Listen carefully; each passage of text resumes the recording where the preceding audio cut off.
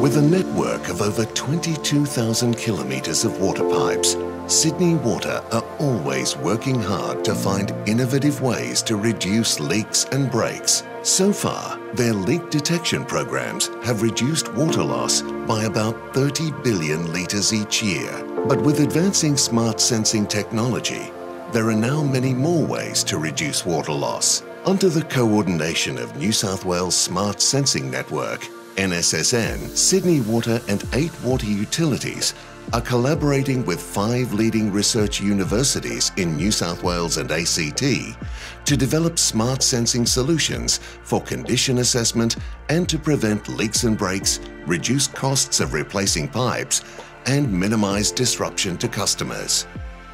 Quantum sensing. Researchers are using gravity to identify buried objects that are not possible to detect by other technologies. Distributed in-pipe sensing. A world first, researchers have translated hydrophone technology to show how sonar hydrophone arrays can intelligently detect and locate leaks in large water mains. Advanced acoustic and pressure transient sensing. This project involves the utilisation of acoustic and pressure transient sensors to predict leaks, cut costs, and reduce downtime for improved customer satisfaction. LiDAR, soil moisture, and corrosion. Researchers are using drone-mounted LiDAR to potentially develop a rapid and cost-effective method to inspect large water networks. Data analytics.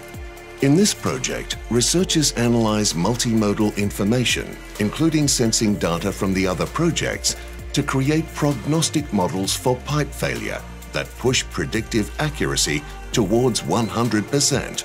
Coordinated by the NSSN and led by Sydney Water, this multi-million-dollar venture utilises smart sensing to help Sydney Water become a world leader in innovative smart water management.